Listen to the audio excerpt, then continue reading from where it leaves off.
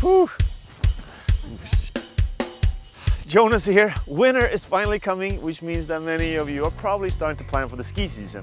But it also means that you gotta brush up on your safety skills, especially when it comes to avalanches. I love this powder, deep soft powder snow. Love skiing in it, but it comes with a risk, of course. Backcountry skiing is usually associated with a greater risk of avalanches. So if you plan to do this, you have to be prepared.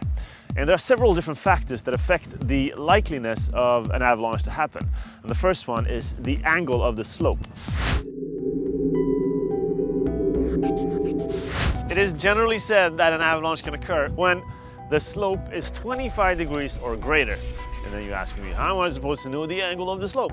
Well, I'm glad you asked, because there are some simple ways you can test how steep the slope is. And one is using your ski poles. Lay one of your ski poles on the slope and make a mark at both ends. Resting on the uphill mark, tip it up and let the second ski pole hang off of the downhill end. Adjust the angle so the hanging ski pole just touches the snow. And this is a lot easier if it's not super windy. You know your math, right? If it touches right on the downhill mark you made, we get a triangle with all sides the same. Each angle inside is 60 degrees and the slope has a 30-degree angle. They add up to 90, right? A 25-degree slope will be if the ski pole touches just inside of the mark, and anything outside will be greater than 30-degree slope angle, meaning bigger risk. And another thing is to know the direction of the slope. Research shows that most avalanches occur on the north and northeast sides of mountains in the northern hemisphere. And one reason for this is that the south sides experience more sun and therefore a greater difference between day and night temperatures.